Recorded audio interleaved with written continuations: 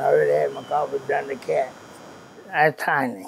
67-year-old Albert Miles That's it. says he's a simple man. That's it. Simple.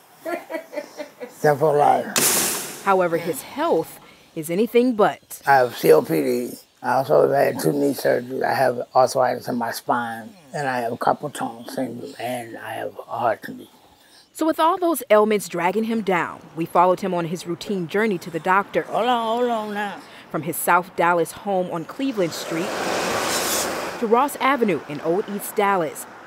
A 5-mile trip that takes Albert about an hour. It's long. Yeah. Not just because of his health. I do pretty good until they start hurting. But because of the health of his neighborhood. So all of this, no sidewalks? No sidewalks. That, like his back and knees, is falling apart too. And what do you do when it's muddy or wet? You have to walk in the street. It's what others do too, crossing intersections. Good morning, twin. With faded or no crosswalks at all. Good morning. Good morning. They talk about it, but nothing changes. The weight only makes matters worse. It's just the area. They say it's gonna get better. We don't know. Do you believe it'll get better? I'm hoping it would.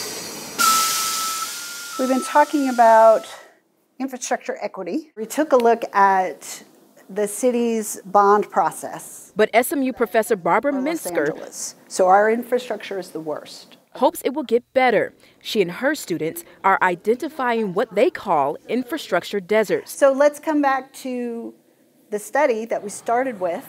Taking us back to South Dallas. A sidewalk is totally useless if it's not continuous. It doesn't get you somewhere.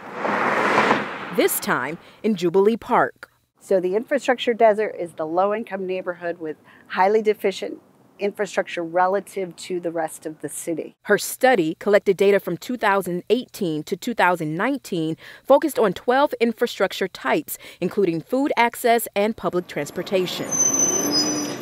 Bus is already here, ain't it? Yeah, I'm trying to get that to it. Which Albert and many others struggle with far too often. All right.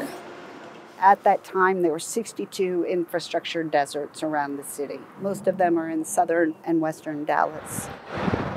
Raising funds for the 2 bridges across the Trinity, you could do sidewalks probably for the whole city for that amount. Minsker's study, to put a word on it, and it says equity, grabs the attention of Dallas Deputy Mayor Pro Tem Carolyn King Arnold. Most of these communities have systemically been underserved because of previous practices. When you look at a community that does pay property taxes and our sales taxes, either way you go, money is being filtered from that particular community to the city of Dallas, to our general fund.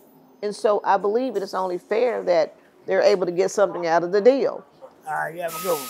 A deal that's not so simple. You don't got to worry about the crosswalks? Nah, because they in these areas. Where an hour and 2 buses later, Oh, my back. remains a pain. It's that clinic, girl. For residents like Albert. In Dallas, I'm Brittany Moncrief.